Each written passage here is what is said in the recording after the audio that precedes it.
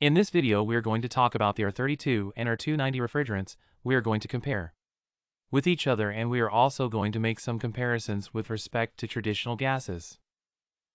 Let's start by saying that the R290 refrigerant can be used for freezing, refrigeration, and air, while the R32 refrigerant is usually used for air conditioning.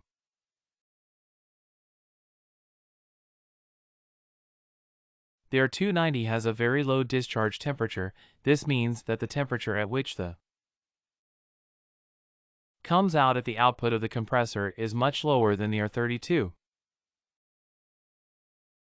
The R32, on the other hand, has a very high temperature at the output of the compressor.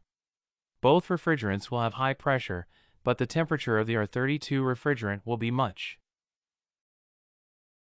than that of the R290 refrigerant. The lower the temperature of the refrigerant at the compressor, we guarantee better viscosity value, better lubrication, and greater durability for the machine. We have to say that the R290 refrigerant has very different pressures than the R32. The pressures of the R290 are much lower, even similar to those of the R22. So we can say that the R32 has pressures similar to the R410A and the R290 has pressures similar to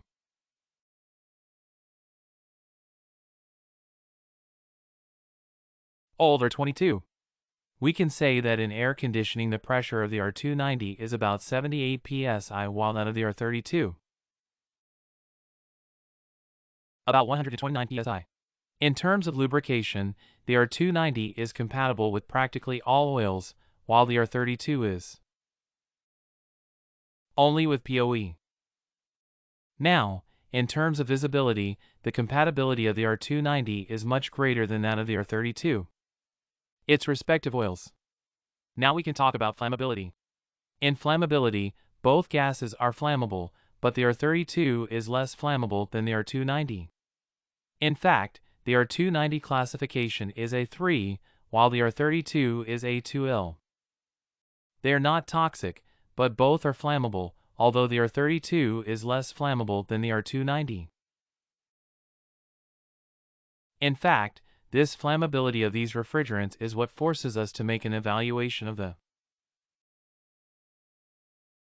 where we are going to put a certain equipment.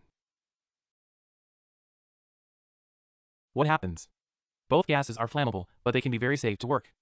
Here we are going to have mostly equipment of less capacity, of less refrigeration capacity, that equipment of not so many tons, without equipment of less tons.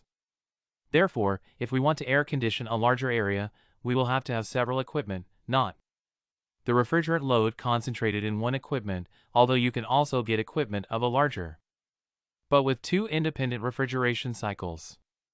The R290 and the R32 are two pure gases, they are not mixtures. Therefore, the load is very easy, it can be carried out by steam or liquid without any. As for the R290, we can say that a quite important aspect is its efficiency. The R290 is a gas more efficient than the R32 and the R410. Comparing it with the R32, we can say that it has a 5% better efficiency than the R32. Now, the main flows of the R290 are very low compared to those of the R32, they are much lower. Therefore, the equipment they bring with the R290 will need less refrigerant gas, but the will be larger. We must understand that we are not talking about the size of the power of the motor, we are talking the volume of the compressor, the physical volume.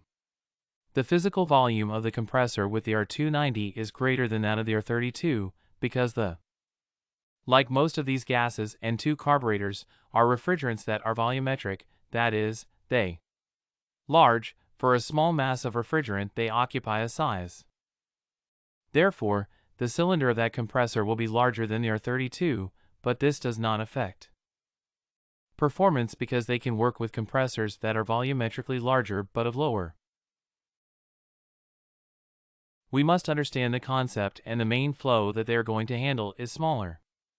Therefore, we can conclude that if we are thinking about efficiency, we can lean towards the R290.